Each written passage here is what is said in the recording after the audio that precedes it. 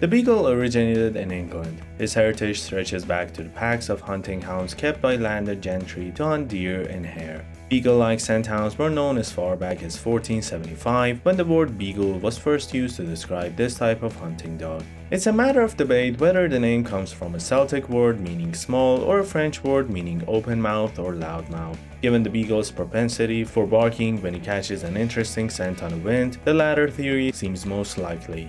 Early beagles looked different depending on the type of ground over which they were expected to hunt. Houndsmen who lived in the gentle countryside of southern England produced slow and ponderous dogs. Beagles from the rougher terrain of Britain's border with Scotland were agile with lots of endurance. In the early 19th century, breeders worked to standardize the breed so they would have a more uniform appearance and temperament. But even today, they aren't that different from the beagles of 200 years ago. If one of these dogs were to come forward into the future, you would still recognize him as a beagle, and the same is true if a modern beagle were to be transported to the past.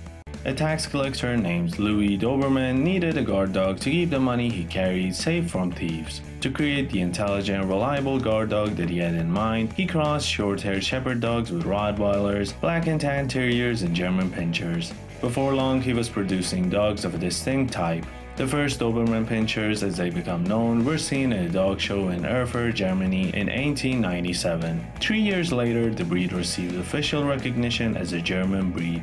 During World War II, the United States Marine Corps used Dobermans in combat as sentries, messengers, and scouts. Dobermans are also seen in archival footage on Okinawa, one of the bloodiest conflicts in American history. The Doberman has a fearsome reputation, but the secret that has made him one of the AKC's most popular dog breeds over the years is his devotion to and love for his family. Beagles are happy, outgoing, and loving. They're often described as having a merry temperament, but they're also known for their mischievous nature. Beagles like to have their own way, and they can be naughty, determined, and stubborn in their efforts to get what they want, which is usually food. Start training early, be patient and consistent, and one day you will wake up to find you live with a great dog. But even so, there are a few Beagle behaviors that you should expect to live with throughout his life. They are part and parcel of being a Beagle, and nothing you do will change them. Everything a Beagle does somehow leads back to his nose. His powerful sense of smell overcomes any good sense you might have tried to instill and tells the Beagle to escape from the yard or break into the dog food bag in the pantry or see what's in the trash. Beagles will sing along to sirens, give tongue when they are hunting, and bark when strangers come to the door. But they aren't usually nuisance barkers unless they are bored or lonely. If you don't live out in a country where no one else is around to hear his drawn-out bark, keep your Beagle occupied with toys, the company of other animals, or best of all, your presence, so he doesn't feel the need to serenade the neighborhood. Beagles like to do what they want to do, not necessarily what you want them to do. They're true masters when it comes to selective hearing. If a Beagle isn't interested in the requests you've made, as commands are futile with this breed, it will simply ignore you or wander off. That can be frustrating if you're not prepared for it. Successfully living with a Beagle means making everything a game, one that will hold his attention. As for eating, well, Beagles will try to eat anything. They're professional food thieves and they will eat anything that even looks like it might be food, including things that you wouldn't imagine would interest them. If nothing else, living with a Beagle will teach you, your spouse, and your kids not to leave food of any kind within a Beagle's nose range. I should note that your Beagle's personality will also be affected by the kind of breeder who produces. Before we continue, please consider hitting that like and subscribe button as it would mean a lot. Thanks.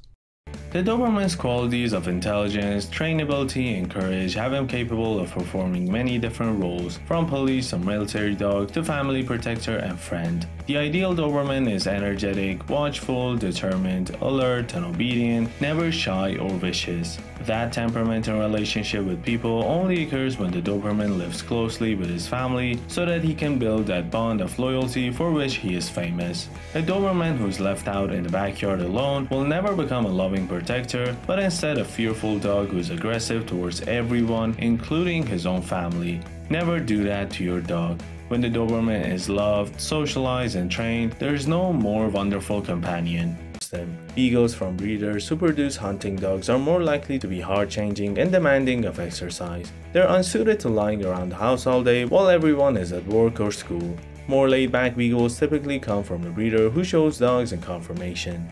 Beagles are generally healthy, but certain health problems can affect them if the breeders aren't careful about performing health checks. These include hip dysplasia, which is a genetic malformation of the hip socket, and certain types of heart conditions. Despite good breeding, Beagles may experience tears of anterior cruciate ligament, also known as ACL, which can require surgical repair, and intervertebral disc disease, a spinal problem that can make movement painful and may require surgical repair. Seizure disorders, hypothyroidism, diabetes, and cataracts may also be seen in this breed. Less common breeder-related conditions include deafness, heart disease, and dwarfism. Avoid breeders who try to sell you a puppy with dwarfism by marketing him as a rare pocket beagle.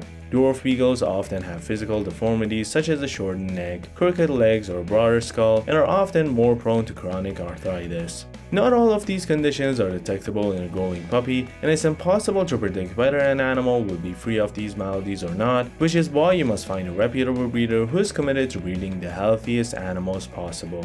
One of the most serious breed-related health problems in the Doberman is cardiomyopathy, which causes an enlarged heart. An annual heart exam is critical in catching this condition early on, and no dog with the disease should ever be bred. Nor should any Doberman be bred without a comprehensive heart examination by a board-certified veterinary cardiologist and OFA certification within the past year. The sad reality, however, is that a dog who does fine one day can develop heart disease the next, and the puppy of two parents without heart disease can still develop it.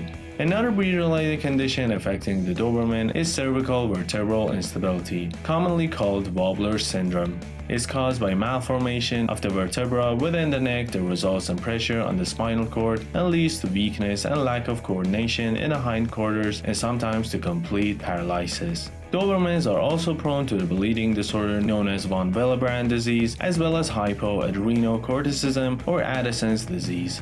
The Doberman Pinscher Club of America participates in the Canine Health Information Center, a health database. Before individual Dobermans can be issued a CHIC number, breeders must submit hip, heart, and thyroid evaluations from the Orthopedic Foundation for Animals (OFA) and eye test results from the Canine Eye Registration Foundation.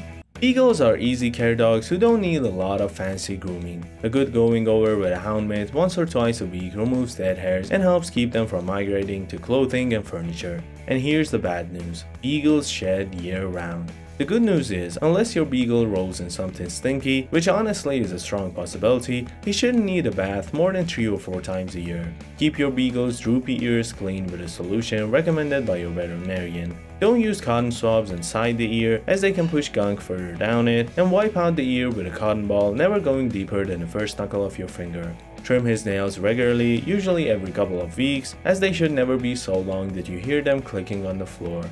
Grooming is a breeze. Brush the Doberman with a slicker brush or hound's glove every week, or even just run a wet towel over him. On the days he needs a bath, use a dog shampoo, not a human product. Rinse thoroughly and let him shake dry or towel dry him. The Doberman sheds moderately. Regular brushing will help keep him and your home neat. As with any dog, brushing before a bath helps eliminate more dead hair, which leaves less hair to shed.